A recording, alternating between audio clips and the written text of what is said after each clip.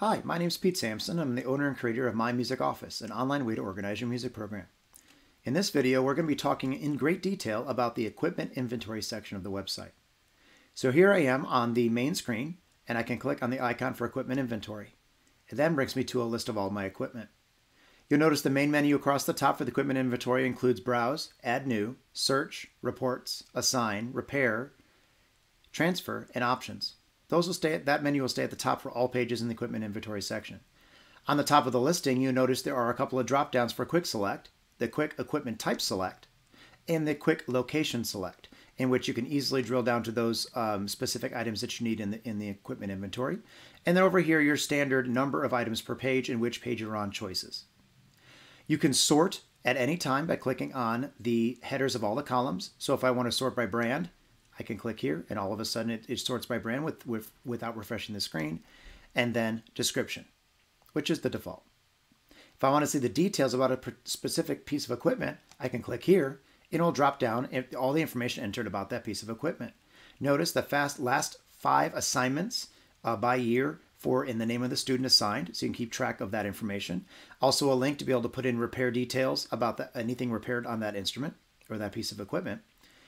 And then all the other information that you've entered. Once again, you don't have to enter everything, so only what you have entered will display.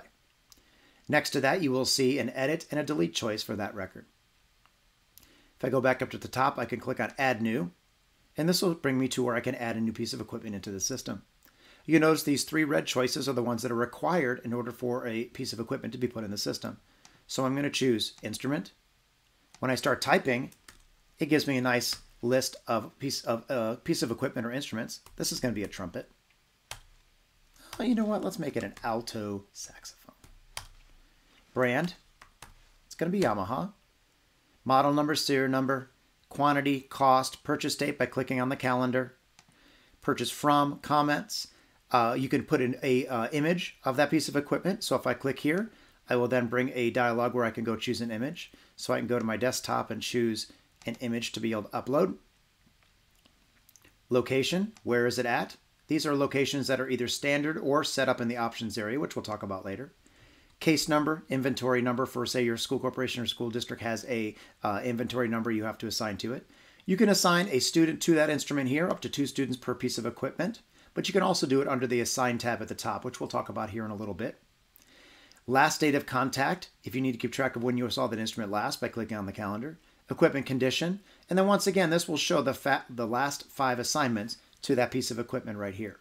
Down at the bottom, when you enter this in, you'll notice it gives you the choice to either enter more equipment or return to the equipment inventory. A lot of times you're entering more than one piece of equipment at a time, so if that's the case, you would then click on that. But I'm going to say let's return back to the equipment inventory. I hit OK, and there we go. So now I can see that new piece of equipment right here. When I go down to look at the details, there's the image that I put. I click on that image and I can see a full res image of that saxophone. Under search, you can quickly find a piece of equipment in your search. So by description, I can then type in, say, mellow from mellophone, hit search, and then here are all of my mellophones.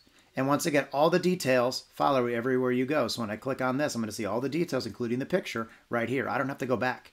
I can see them all right here.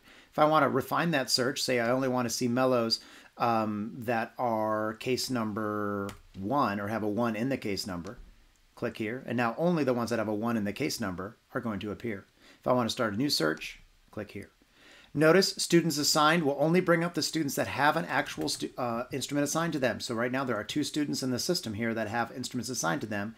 And so if I click on that name, it'll then bring up that marching baritone assigned to that student. Once again, details follow you everywhere. You can also edit and delete from this menu as well.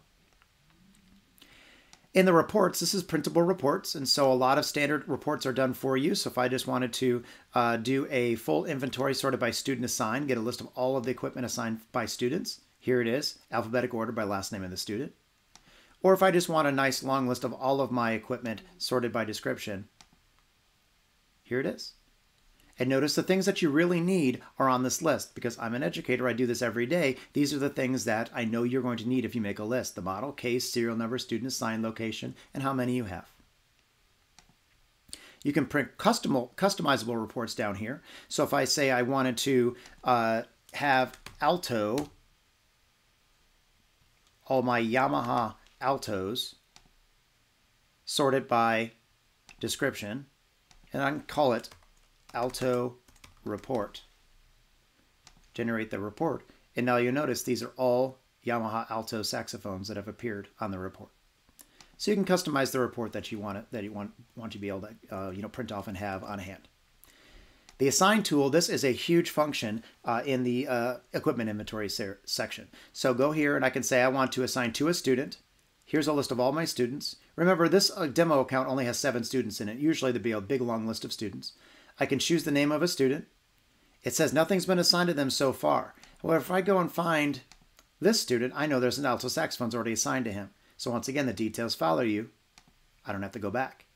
Okay, if I want to add something else, he's an alto saxophone player, but for this next concert, he really needs to play the wood maraca. I hit add, and now that maraca is assigned to the student. If I want to get rid of that, all I have to do is hit return, say okay, gone. That easy to assign instruments to a student. Equipment inventory verification. This is a great tool, especially for large districts that need to verify the equipment that they have every single year. But even a single teacher could find this very, very useful. So at the end of the year, I could say all equipment. It's going to show all my equipment. And then all I have to do is simply check when I've seen that piece of equipment. If I wanted to drill down a little bit and say, oh, I just want to see the alto saxophones, notice those 2 I selected are still selected. And I can go through and just make sure I have all my instruments on hand. It's a great way to kind of close the year out. If you are in a big school district and you have a district management account, your district manager will then be able to see this as well and be able to keep track of all that information on a district-wide level. The repair database is exactly that. It keeps track of all the repairs for your equipment. So right here under this alto saxophone, you'll see there are 2 repairs that have been done, a student paid repair and a neck cork. Okay, the total is right here. I can add a repair by clicking right here and then adding in the details of that repair. Okay, or I can view all the repairs right here and edit or delete them as you see them individually. Or I could actually print out a report for that piece of equipment. So say I've spent hundreds of dollars repairing an instrument, I can hand this report to an administrator and say, hey, look, I've spent a lot of money repairing this piece of equipment. I think I need a new one. And that's some great validity to your request. The transfer area is the same as most sections of the website in which you can upload and download your data. Okay, so if I want to download the information, I choose the fields in which I want to download. Click here to continue. And then this is a text file that you can put into a Excel spreadsheet or a Google Sheets and then be able to make mail merges or whatever you want to do with your data. It's all available to you at any time. And then, of course, you can upload into the system. So say you're new to My Music Office and you have a spreadsheet going of all of your equipment. Okay, you can actually click on this file, open it up in Excel or any sort of spreadsheet program, and then paste your information in, save it, go down to the bottom, choose the file, and send it up, and boom, all of your equipment is now in MMO, and it's done very quickly and easily. The system is a little picky about the data in which comes into because it has to be in order to make sure the data does not get corrupted. If you have any issue at all, if it rejects your upload, just fill out a help desk ticket or email me at webmaster@mymusicoffice.com. Send me the file, and I'll take a look at it. I'll make sure it gets into your system, no problem.